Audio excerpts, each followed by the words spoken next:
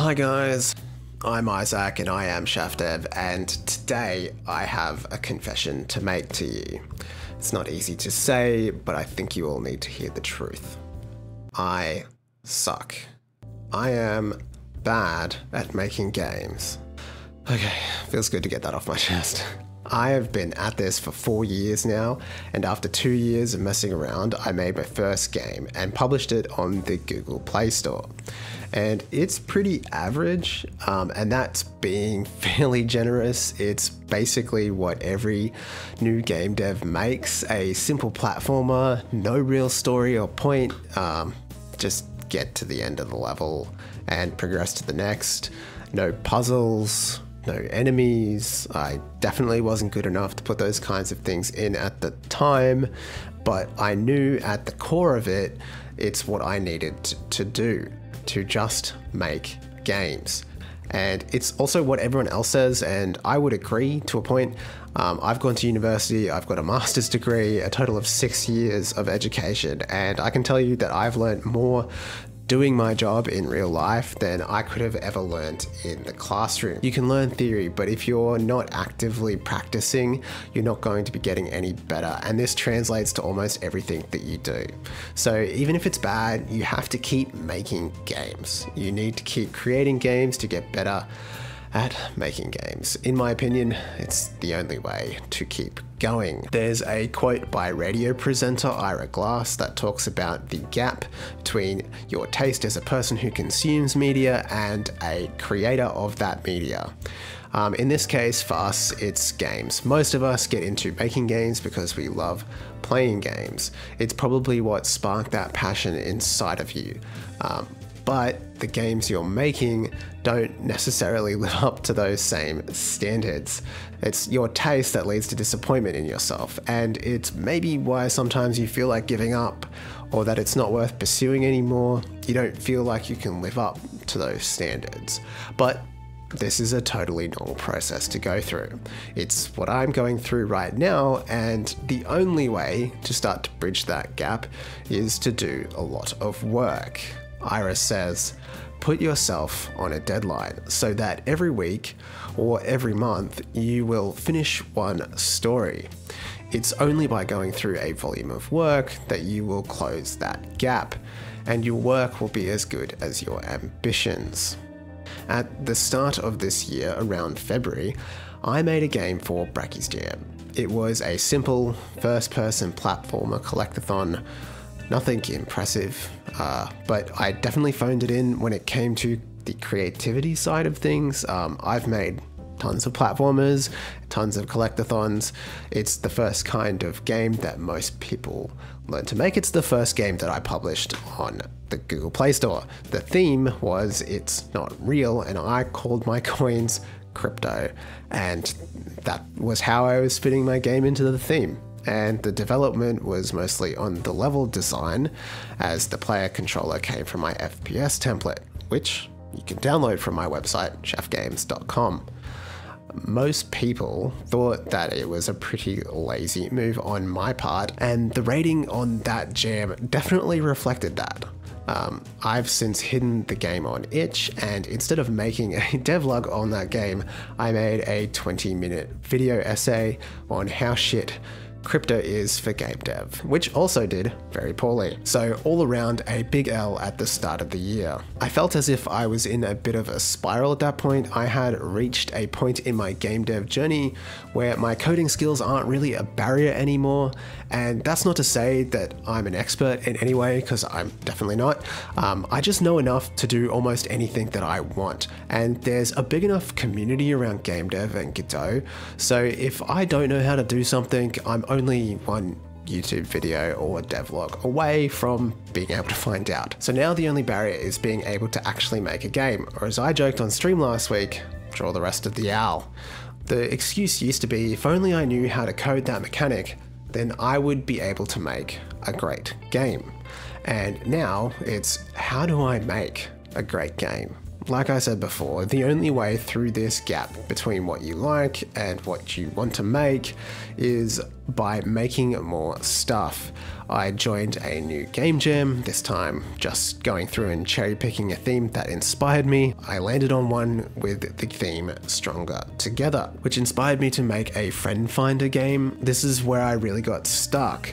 I had no issues getting the game up and running, finding friends and taking them to the location to win the level. This is where I ran into trouble though. I couldn't figure out how to make the game fun and engaging. There was maybe 3 combinations that I could think of, and 3 levels isn't really much fun. So I gave up, and it sucks and I feel bad about giving up, but I just couldn't crack it. I couldn't find the fun, and I took a bit of a break. It might have been the first time I've truly doubted the path that I was on. I've always known that in my early days it was going to be hard to make a game, but I never thought it would be the design side of game development. I had sort of assumed that once I was good enough at the technical side of things, the design would come naturally. I think most gamers would assume that because they like games so much, designing a game would be pretty easy. You hear this kind of thing all the time in the comments of a YouTube video. So I spent a bit of time reflecting. I wasn't sure if my assumptions about what I needed to do were correct. I don't have any formal education in this field, but from other experiences, like I said before, education isn't always the answer, especially for creative things like this. You can't teach someone how to be creative. I took a look at some books, watched a few videos, but at the end of the day, I came back to the exact same conclusion as before. When I first started this journey, I needed to make more games, and I still need to keep making more games. Around 2016 to 2018, I got really into making music. I was determined to write an album. I've been playing guitar a lot longer than I've been making games, and as a part of that 2-year process, I wrote a new song almost every time I was sitting down to play. I was always jamming out something new. And this is because I knew that the only way to create music is to just take the pressure out of it and see what you can come up with. You do as much as you can for as long as you can, and then you come back and you pick out the best bits and turn them into something more fleshed out. The key aspect of this stage is that it doesn't have to be good. I've got plenty of 30-second riffs sitting on my computer that will never see the light of day. But by creating those, I also made other bits that I really liked. I was able to turn them into something much more substantial. And this is exactly what I think I need to be doing for my game development. I need to be constantly trying to make something new without the pressure of it having to be good every time. So for the next game, I decided to take some of this inspiration even further. I took the player controller I had for the jam I quit. I modified the gameplay to be something a little different, and to suit the theme, instead of finding friends, you needed to use colors to activate a doorway. So something simple that I should be able to make some levels around, and the challenge was, after setting this up, no coding, no more features, just level design. Make a level or 2 every day until the jam ends, keep the assets simple, keep the rules of the game simple, and don't worry too much if it's good or not, just focus on creating. And I'm pretty happy with how things went, to be honest. It's not the best game, and it didn't even rank well, but I got valuable experience in designing the game, and you know, it certainly has its flaws, but I was successful in that challenge at least, and I'm happy with that. I think I ended up with 17 levels, which is way more than I've put into any other jam. And that's what I think I need to keep doing. Keep creating, keep growing that game design muscle, so that when I'm ready to make something more commercial, it will have a chance of actually being good.